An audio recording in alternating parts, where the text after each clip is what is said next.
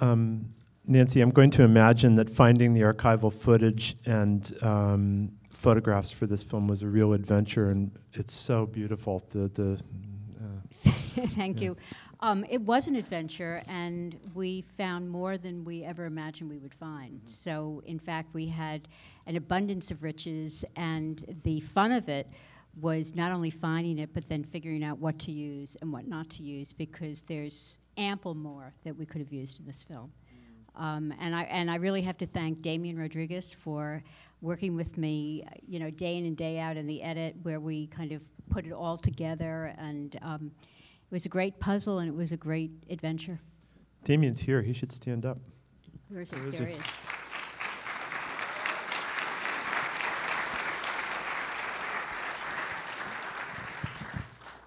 And did you know early on, I mean, I gather that you probably early on decided that you wanted to start and end with Afternoon of a Faun, but then I guess early on maybe you decided you would also use Debussy as a kind of a... Yes, the Debussy music inspired me to, in some ways, to make this movie. I had grown up watching a film called Portrait of Jenny, and the very same music is used in Portrait of Jenny, woven throughout the entire feature that is used here. So Afternoon of a Faun, of course, goes with Afternoon of a Faun, but Girl with the Flaxen Hair and the Arabesque #1 have nothing to do with anything that Tanny ever danced to, but were part of Portrait of Jenny. Portrait of Jenny is really a story about an artist and a muse, and had influenced me, I guess, since I was a little girl. And when I heard Afternoon of a Faun, it just kind of, I free associated to the rest of the Debussy music, and it just felt like a natural. A favorite of Louis Buñuel, by the way, that movie, Portrait of Jenny. Wonderful to know. Yeah. And what brought you to the story of Tanaquil le Clercq? You know, Tanaquil le Clercq, I mean, I really have to share this applause with her, because she is such a complex and seductive subject. I don't think you could want for a better subject. I looked at a film of hers made by... it was called Something to Dance About. It was another American Masters film, and is Susan Lacey in the audience? I didn't acknowledge her earlier, but good luck, Susan. Susan's on starting a new chapter soon, but that was a film that I had looked at, made by American Masters, and there's a short 3-minute section in it on Tanny, because she had been a great inspiration to Jerry, obviously. And even before I knew her story, I was riveted by watching her dance. I literally sat on the edge of my seat when she came on the screen. And I was fascinated by the fact that I didn't know very much about her. When I realized what had happened to her, and that she had basically receded from the public, that explained to me why I knew so little about her. Although people in the dance world knew her very well, I, as a layperson, did not. And I virtually committed myself that day to make the story, make the film.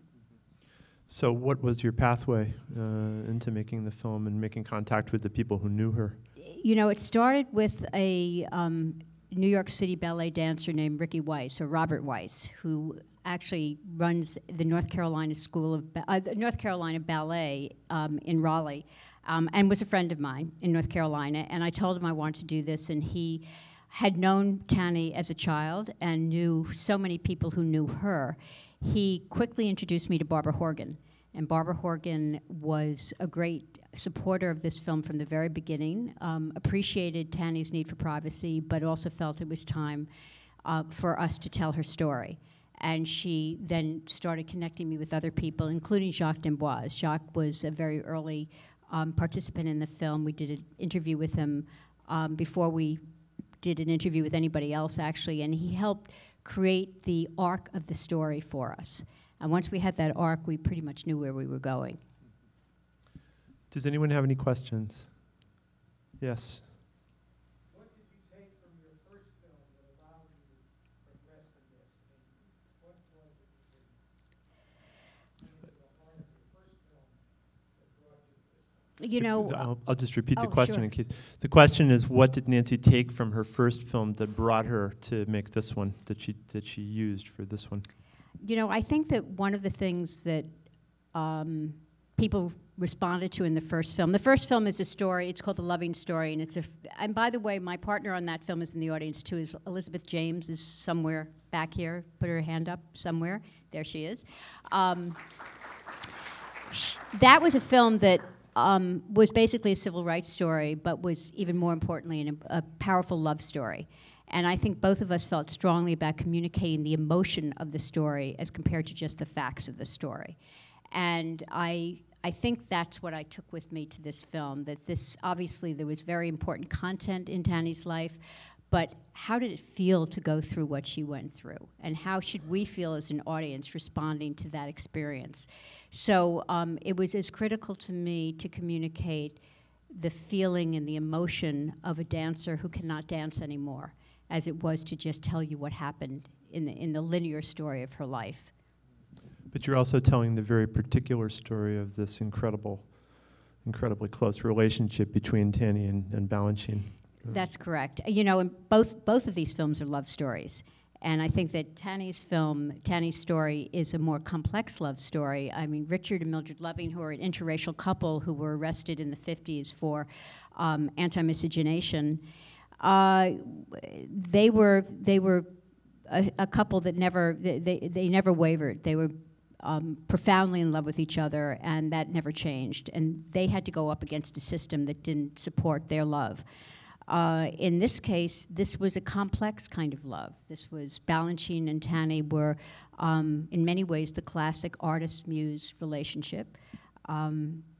Both of them complicit in it, by the way. A lot of people like to make Balanchine out to be a bit of a cad, but you know, not only did he benefit from Tanny's incredible and unique physicality and personality on stage, but you know, be sure that Tanny also benefited hugely from her relationship with Balanchine. And so it was a complex relationship, and so too was it with Jerry Robbins. So we don't have quite the simple fairy tale that we have in the Loving story, but I think it's something that really kind of provokes thought about what it is to be a dancer inspired by a choreographer like Balanchine or Jerome Robbins, and then what is it like not to be able to do that anymore? Yes.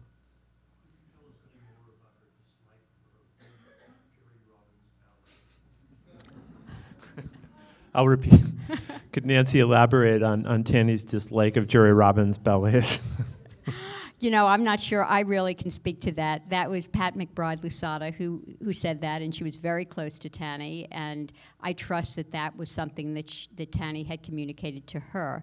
I really think that the point of that comment was not so much that she disliked Jerry Robbins' ballets, but that she was so profoundly inspired by George Balanchine.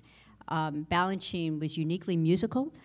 Tanny was very musical herself. There are a lot of dancers in the audience, and perhaps they can answer this question better than I can, but one of the things that has been commented to me often is that Tanny really understood music, much the same way that George did. And so I think that they felt very close to each other in the way they responded to music.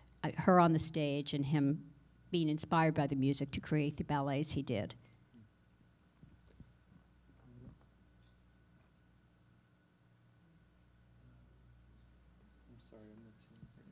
Okay. Oh, yeah. Sorry. Good. Yes. Somebody was pointing to someone. Yeah, go ahead. Oh. Please, yeah. Damien.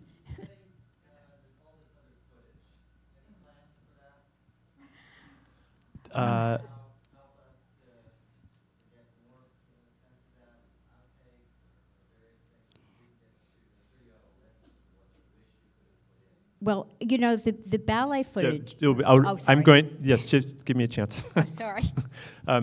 This is a question about the other footage that Nancy referred to, that she's, you know, uncovered a lot of footage, and the question is are there any plans to use any of that footage in another form or to make it available? Well, not at the moment, but I'd certainly be happy to talk to somebody if they were interested in looking at more of it. I think that we used most of the really fine and presentable, if you want, footage of Tanny dancing. You know, people didn't record dance in the 50s and the 40s the way we do today, so we didn't have as much as we have today. Much of the footage, the home movies, so to speak, that you see was either shot by Jerry Robbins or by Martha Swope, who was a very close friend of Tanny's and a great ballet photographer. And she was on that trip with Tanny through Europe. And there is more of that, but you know, if you have any ideas, Damien, I'd love to hear about it, because there is some wonderful footage. Thank you. Also, there's a wealth of television footage. Did you find a lot of television stuff? Not a lot. Yeah. I mean, you saw most of what we found. Yeah. And you know, it's interesting when you first come across something like Afternoon of a Faun, and you're so seduced by that. And truly, I was seduced by Tanny. And then you realize that you're going to have to blow that footage up to a big screen, because that was shot for television as well. You kind of shudder at what it's going to look like. But frankly, I think people are very accepting of footage off of television, and they understand they're looking at vintage footage. So I don't know. I mean, maybe the audience can answer that better than I can, but I think it comes across pretty well. Older television footage has its own beauty now. That's so, right. Yeah. That's right. It's a different time, and so it, you know, without it lacks the smoothness of images now, but then that gives it its. That's right. Yeah. Well, that's another thing I think that I took from the other film, because the other film was very strongly a function of archival footage and shot in the 60s, and that kind of footage has an aesthetic that I think is a gift to us.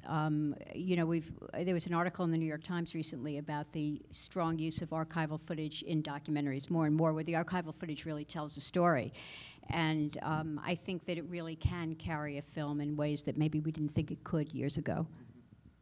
Was there anything that surprised you as you were doing your research? I think the complexity of the relationships between Tanny and Balanchine and Tanny and Jerry. And, you know, the need to accept Tanny's fate. We grow up, I don't know, I remember reading so many stories about people who were paralyzed, and films that were made in the 50s and 60s where these people become heroic in our minds. They develop a mythology around them that I'm not sure always stands up in real life. You know, from Clara and Heidi to An Affair to Remember, where the subject of that film is becomes the romantic object, and in fact her love is intensified once her lover finds out that she's paralyzed. Tanny had to accept what happened to her, and she, in fact, the two men in her life who were such inspirations to her and her to them, actually drift away from her, and she ends up living most of her life alone, surrounded by friends and having a very rich life. But those very powerful relationships are no longer really a major part of her life anymore. And understanding her heroics are really more about her acceptance and her reconciliation with what happened, as compared to overcoming or triumphing over her polio. I think that was the surprise for me personally. I also think that the film is a very rich portrait of a time, and I really wanted to comment on that and just talk about that a little bit, because it really, you're beginning with the moment when Tanny is coming of age, and the film is extremely evocative of its time. Yeah. No, I think it is, and I would have loved to have shown more of that, as a matter of fact. I know there's wonderful footage of other members of the New York City Ballet that we would have loved to have dealt with more, and Tanny had some very important relationships in the ballet that we didn't have time to deal with. And I think that, you know, over the next few months as we show this film, maybe we can get some of those people to comment on it and become part of question and answer sessions. But of course, we've lost some of those people as well. Many of Tanny's friends are no longer with us, but it was a joy to work with people like Barbara and Randy and Arthur and Pat. Everybody who participated in this film really enriched it, and one of the things that I found very exciting is that their stories were really stories told by friends. They don't come on the screen as experts, as we often see in documentaries that are often very important to the documentaries, but in this case these are people who are intimately involved in Tanny's life, and I think it adds an intimacy to the story. Yes.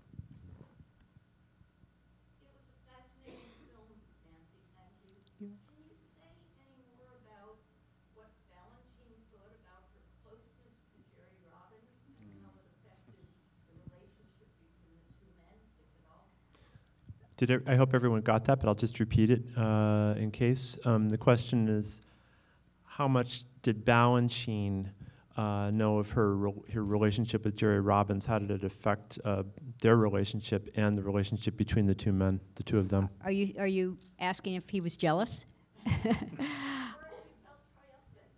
Yeah. I really can't answer that, Karen. I think that George Balanchine was, I suspect, was quite secure in his relationship in the dance world and with Tanny. And there are people in this audience who I think could talk to that much better than I can. And maybe we'll get them to talk about it at some point. But George and Jerry worked very closely together for many, many years. And Jerry idolized George Balanchine in much the same way that the rest of the dance world did. So I can't imagine that he was terribly threatened by that. And Tanny was very much in love with George. So, even though she maintained a long relationship with Jerry, and I'm sure there were periods of time in her life where she really turned to Jerry for solace, I think at the end, the strength of her relationship with George probably predominated. Yes. Have you shown this film to a very young audience, those that are 14, 16, 17 years old? Because I think, at least to me, the film operates on several different levels. Here we have an audience very, very mature in age. Speak for yourself. Yeah. Beg your pardon?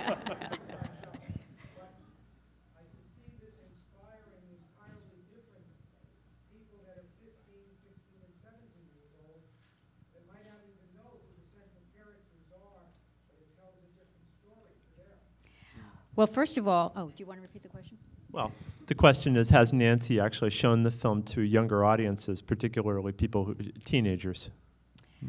First of all, you are the first people to see this film. So if there are any people in the audience who are 14, 15, and 16, then raise your hands. Yeah. Actually, what you're saying is important to us because we do like to think that this story is a universal story, and it goes beyond the particulars of Tanny's life. And we hope that, her stoicism, her acceptance, her ability to move on, we're all going to deal with, well, hopefully not tragic, but certain twists of fate and limitations that will affect us as we age.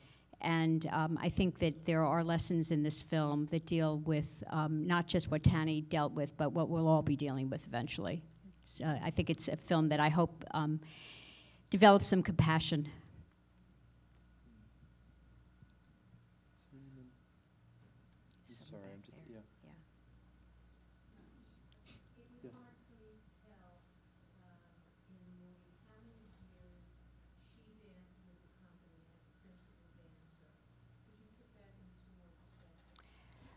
It was difficult for you to tell how many years she danced as a principal dancer with the company. Yes. She started dancing, and again, if I get this wrong, I hope someone can correct me. I think she began dancing as a principal. She actually never danced in the company, by the way, in the Corps de Ballet. She went right from the School of American Ballet to solo roles, which was very unusual. And that began sometime in the late 40s or mid 40s. And she was stricken with polio in 1956. So that gives you an idea of how much time she had. Joanna, do I see? Yeah.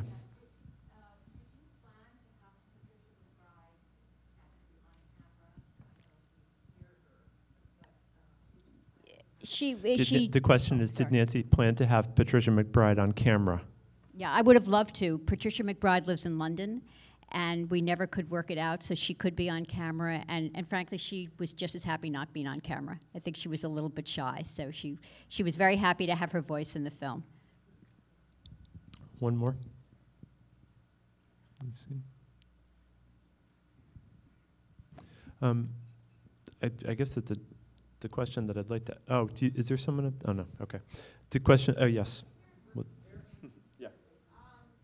Terrific film, and since you don't have a ballet background, did you find yourself very welcome amongst the ballet community, and did you have a dive into that community, because you portrayed it so beautifully? Well, I did, and that was Barbara Horgan, who I'm totally indebted to her for helping me make this film. But very quickly, I met other people in the community, Heather Watts, as I mentioned, Ricky Weiss down in North Carolina, many at the School of American Ballet, and I'm probably, well, Jacques D'Amboise. Where is Jacques, by the way? Is he still here? Yeah.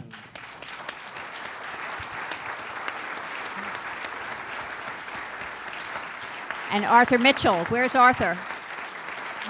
There's Jacques. Woo.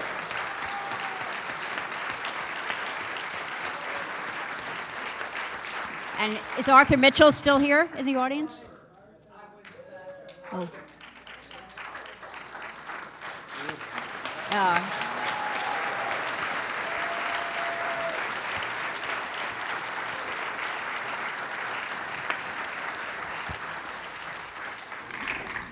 Just a little aside about Fanny in the Iron Lung.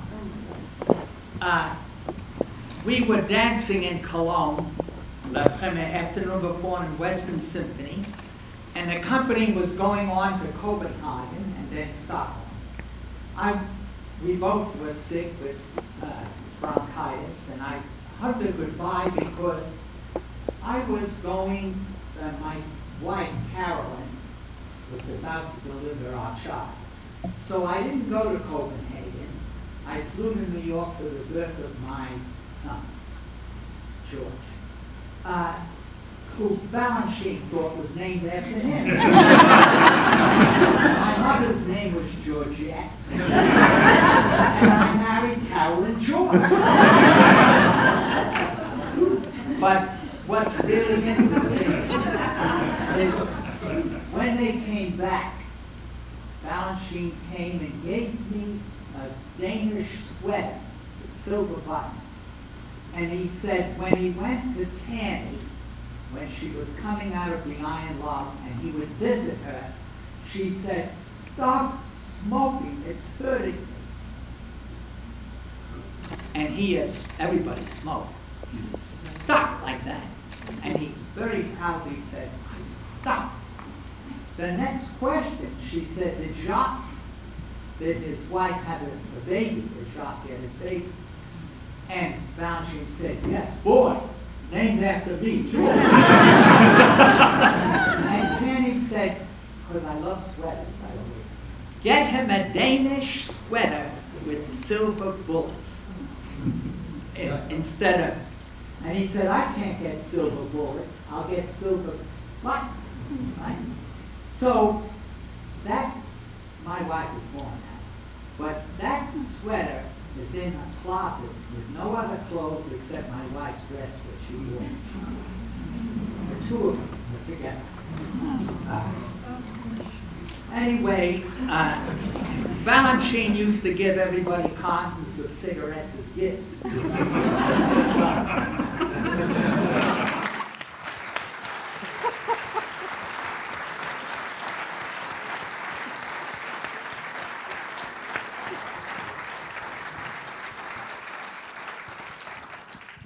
Thank you. And thank you, Nancy, and thank you all for coming. Thank you very much.